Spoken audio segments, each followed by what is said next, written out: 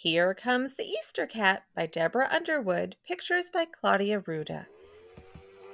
Here comes the Easter Cat. Here comes the Easter Bunny. Here comes the Easter Cat. What's wrong, Cat? You look grumpy. The Easter Bunny? What about him? Well, of course everyone loves the Easter Bunny. Why? Because he's nice. He delivers chocolate eggs to millions of kids. It's a hard job. Don't be jealous. Why don't you be the Easter Cat? Sure, you can bring the children something nice too. Not hairballs. Chocolate bunnies? Why bunnies? Cat?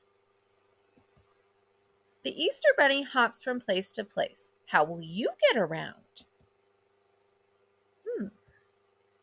A motorcycle. Ah, so you can beat the Easter Bunny. I should have known. Clothes? No, you don't need special clothes. Well, the Easter Bunny does wear a very nice vest. Wow, that's very sparkly.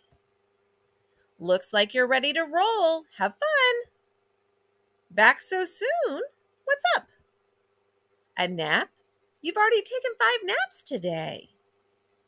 You've taken 7? Then you can't possibly be tired. I'll bet the Easter Bunny really is tired. He has to deliver millions of eggs in one night. He can't take any naps. Nope, he gets no naps, not even one little one. I told you, he has a hard job. Hey, do you hear something? Hop, hop, hop.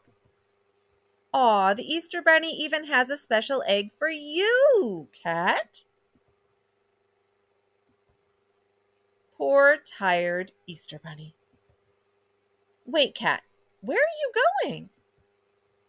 A sidecar? What's that for?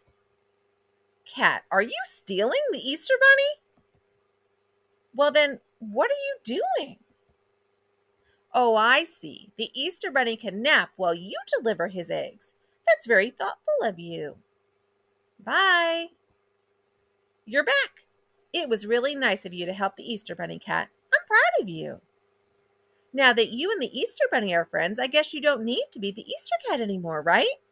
Hey, where are you going? Cat? Oh, good grief.